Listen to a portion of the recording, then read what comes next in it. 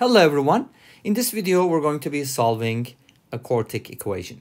If you like this video, please like, comment, and subscribe, and don't forget to hit the bell button for notifications. If you don't like the video, please let me know why in the comment section down below.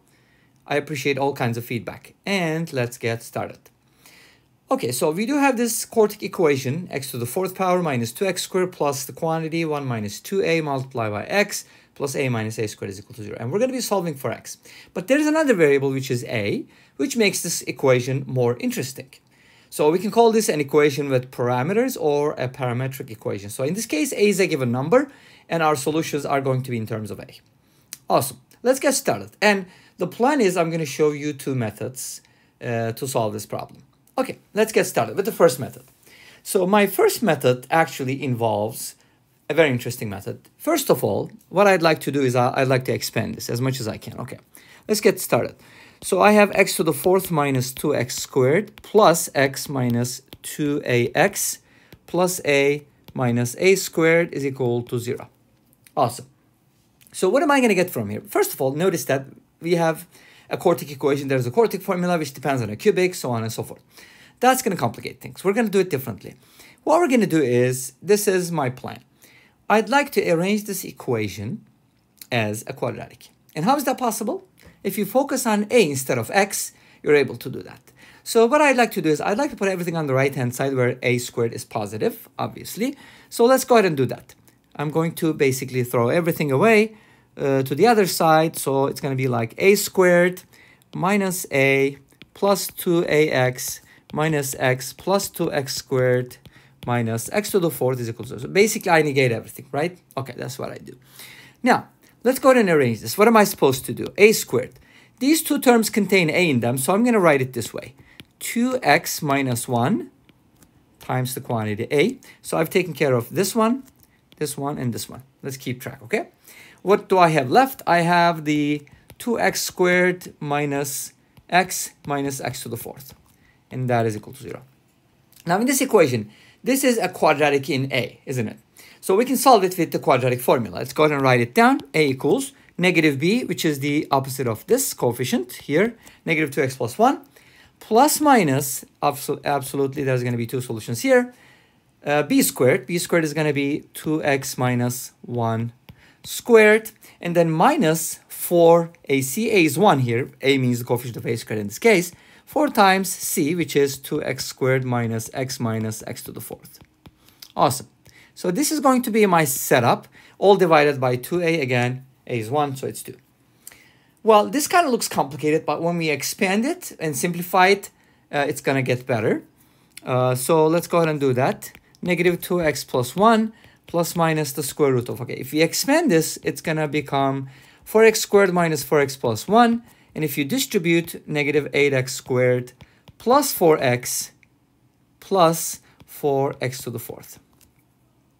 Awesome. And all over 2. Now, what's really awesome about this is that inside the radical, we can simplify this a little bit like this.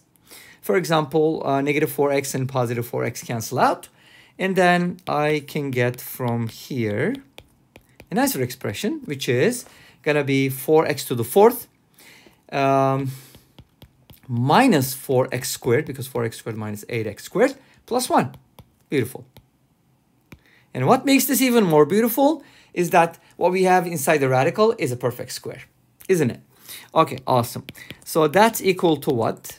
Well, it is equal to 2x squared minus 1 quantity squared. Hopefully you noticed that. And all over divided by 2. Okay. Now, the square root of something squared, as you know, it's the absolute value, blah, blah, blah, and plus minus, but we already have a plus minus, so we can just go ahead and write it this way. Negative 2x plus 1 plus minus 2x squared minus 1 all over 2. Now, at this point, I'd like to split it up because obvious reasons, right?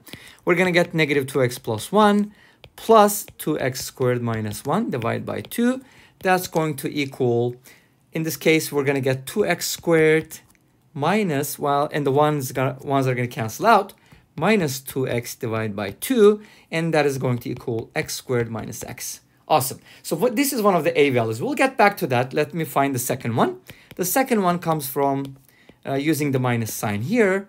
And of course, you have to negate what's inside the parentheses. Oh, I don't like that way. So I'm going to write it as 2x squared minus 1 all over 2. And obviously from here, you're going to get negative 2x squared minus 2x. Negative 2x squared minus 2x. This time, the ones are not going to cancel out. They're going to add. 1 plus 1 is going to be a 2.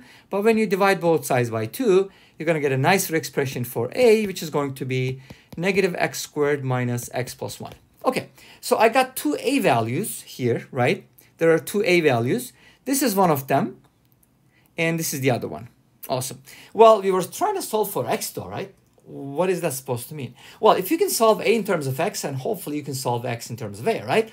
Because what we can do is we can just switch roles and now write it as a quadratic again, but this time in x. Okay, here we go. From the first one, let's call this number 1, and let's call this number 2.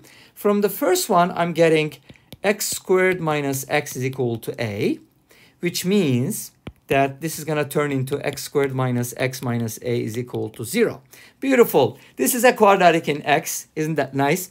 And now we can go ahead and solve it. X is equal to negative b plus minus the square root of b squared, which is 1, minus 4ac, which is plus 4a all over 2a, which is 2. Okay, awesome. So this is one of the solutions.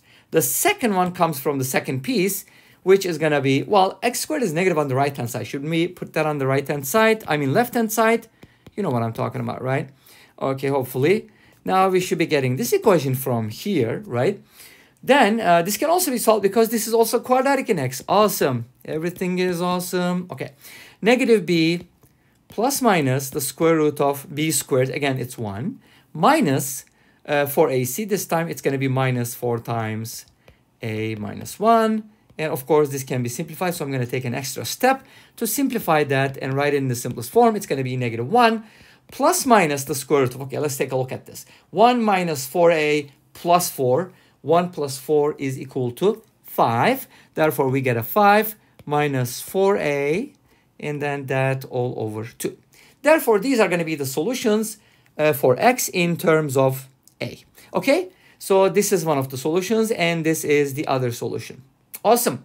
Great. This was our first method. Remember, I told you I was going to show you two methods. Here's the second method.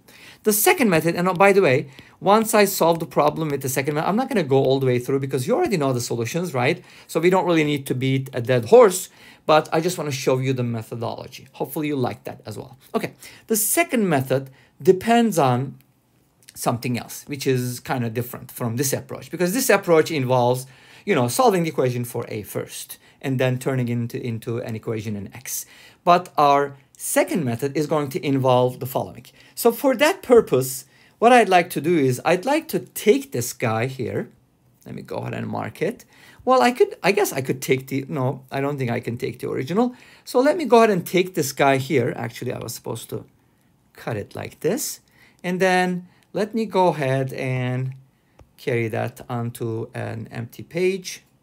I should still be able to do that, right? Okay. Well, kind of getting mixed up with something else here. Nope, I don't want the page to scroll. Okay, here we go. Nice. We got our equation right here with some extra stuff. So let's go ahead and clean those up. Awesome. Now, this is my equation, right, from the original. Now, what am I going to do with this? Okay, what I'm going to do with this is the following. I'm going to manipulate this equation a little bit. You know how we can manipulate this? Here's what I'm going to do. I'm going to go ahead and take the minus x squared, and I would like to split it up. Well, what do you mean by split it up? Well, here's what I mean. I'm going to take this as minus x squared, okay? And then I'll bring the minus 2ax, okay? And then minus a squared. Now, I took this term, half of this term, and then I took this term. Now, there's a reason why I'm doing this. You might be like, why is he doing this, right? Well, there's a reason which you're going to understand in a little bit. Since I only use minus x squared, I do have another minus x squared here, right? And then we also use the a squared. Let's not forget that. So I have minus x squared plus x plus a. That's what's left, right? Okay, cool.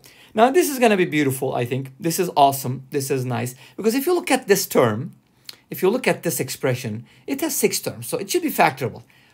But not until you write it this way. Okay, so here's how it proceeds.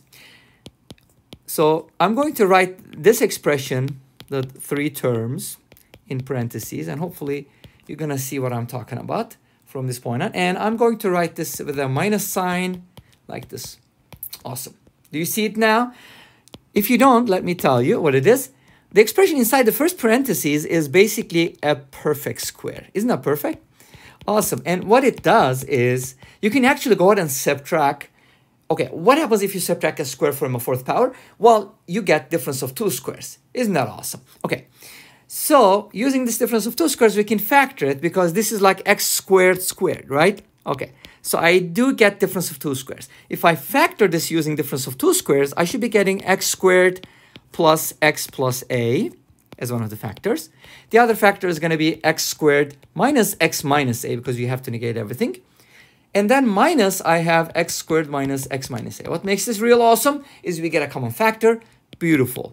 And from here, we get x squared minus x minus a multiplied by, we got to fix that, OCD. So x squared minus x minus a multiplied by x squared plus x plus a minus 1. Set it equal to 0, and we are done. Thank you for watching. I hope you enjoyed the video. I'll see you tomorrow with another video. Until then, take care. Bye-bye.